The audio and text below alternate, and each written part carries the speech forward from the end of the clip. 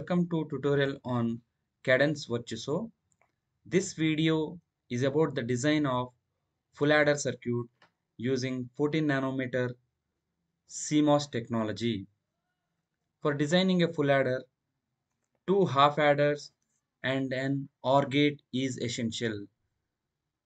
Already I have created the two input AND gate and two input XOR gate.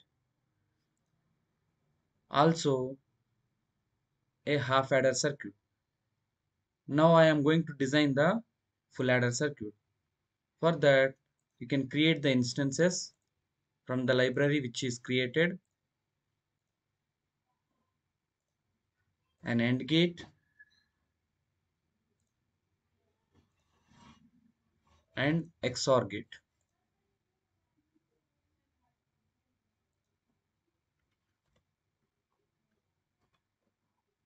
Connect this.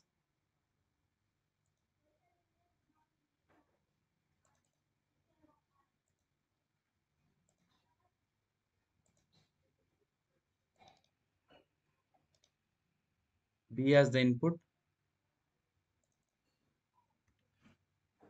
I can just copy this entire structure to create a full adder. Two half adder. This is first half adder and this is the second half adder. And I also require an OR gate.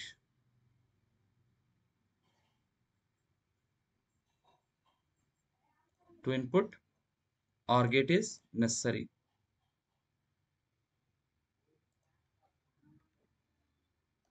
Now make the connection of a full adder by using the wires.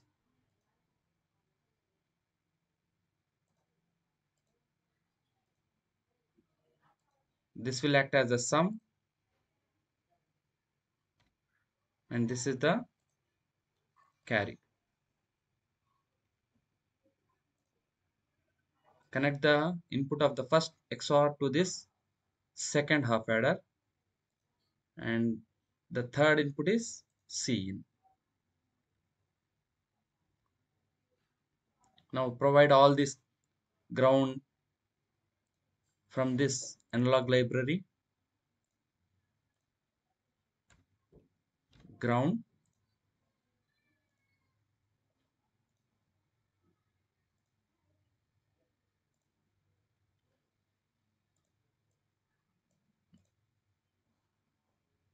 You can just copy this by pressing C.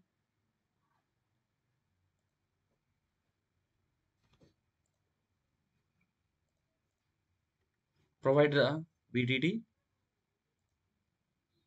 You can just use the wires or extend them so that you can directly connect all the VDDs together at a time.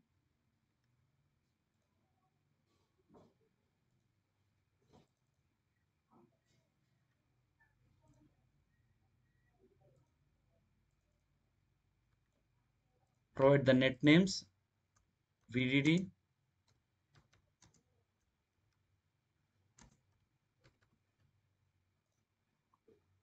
VDD here. This is also VDD. This one more name as VDD. Provide the output pins. Call that as sum. The second one is carry. Connect this.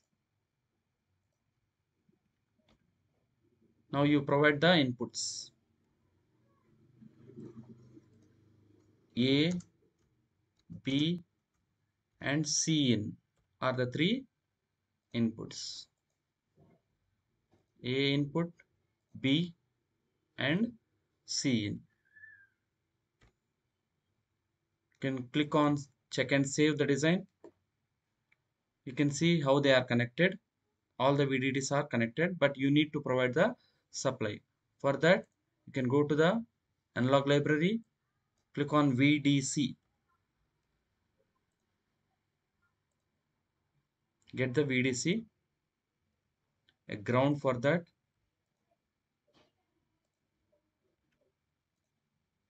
and you can directly name here as VDD.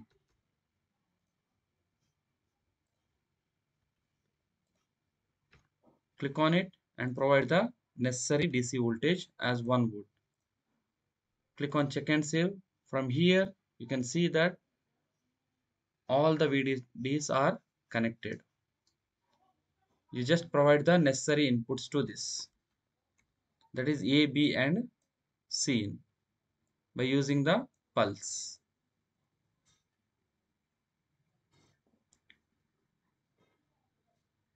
Go to the create instance again, and from the cell just select V pulse.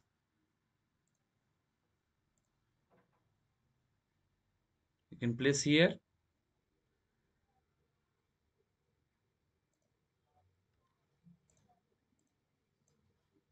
You can observe that it is not defined with the parameters. Provide the ground.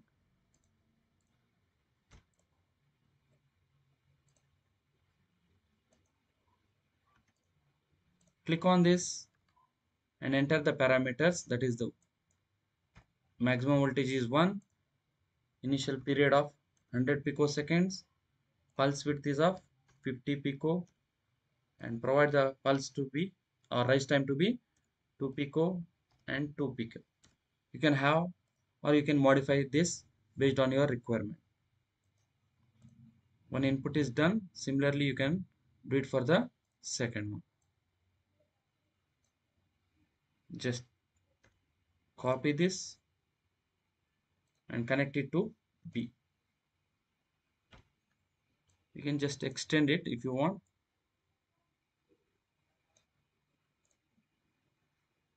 Provide this connection.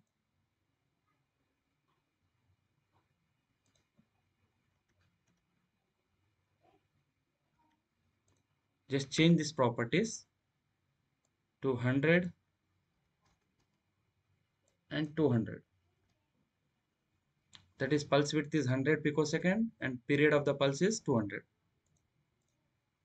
Again for this C in. Copy this and you can use a wire to connect it.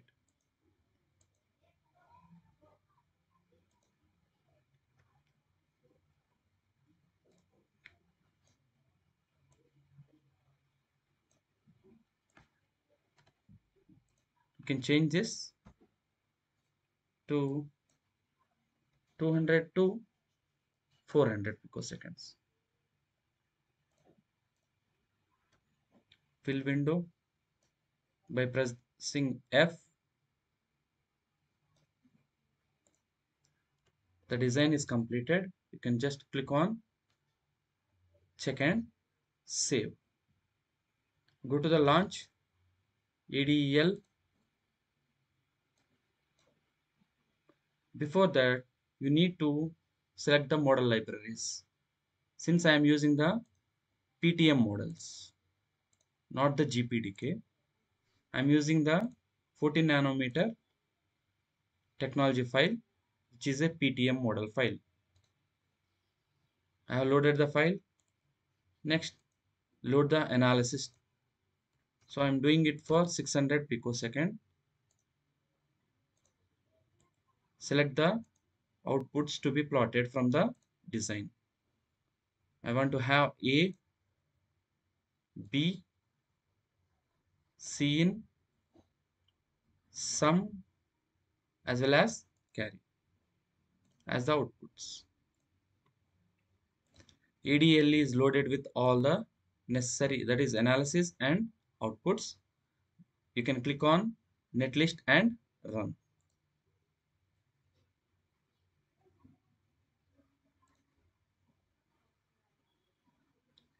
Observe the inputs and outputs of the full adder.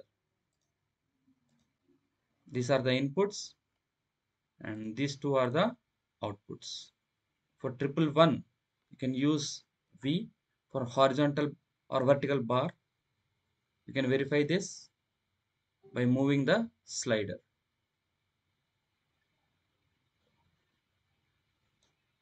Or use horizontal H to create one more.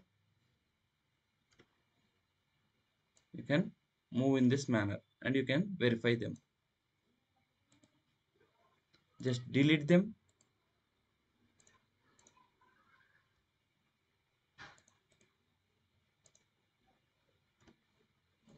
So this is the output of a full adder circuit.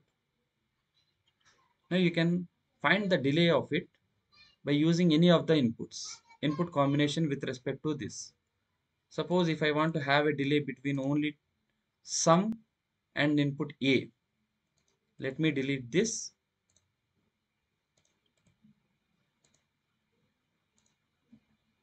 Now you can see that there is a delay. That means these two waveforms, you have the delay. You can just mark or use the M at the midpoint, and this one. You can find the what is the delay between these two. A difference will give you the delay. Or there are other approaches of finding the delay. Similarly, you can mark here, use the marker M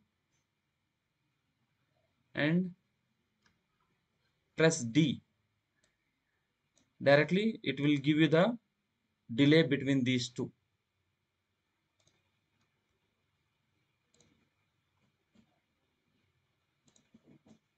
I want to find the average power. For that case, what I can do is go to the design, edit. From the design, select the VDD and the current that is flowing into the circuit, instantaneous current. These two are loaded, VDD and V0 minus. Now they appear in this ADL. Now again, you just click on netlist and run.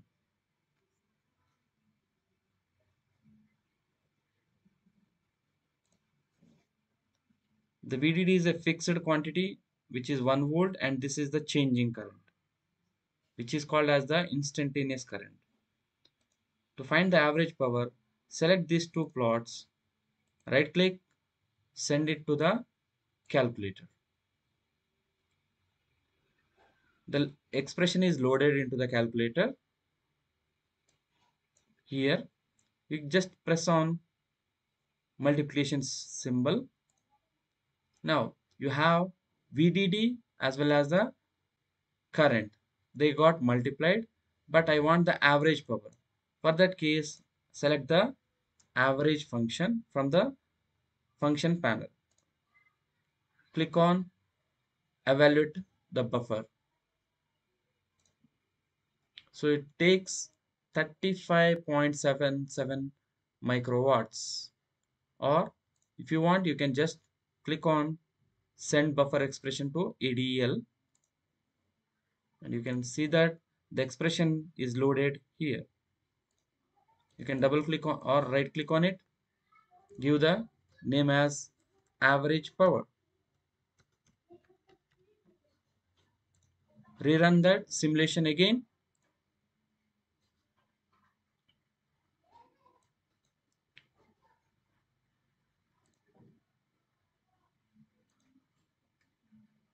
These are the simulation results.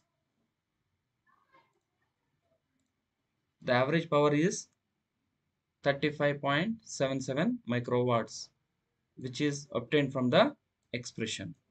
In this way, you can find the power or average power. Delay can be found by using the selecting any of the inputs, that is with respect to one of the input, this one and this, or with this and this. It depends on only two signals, the delay between any of the signals.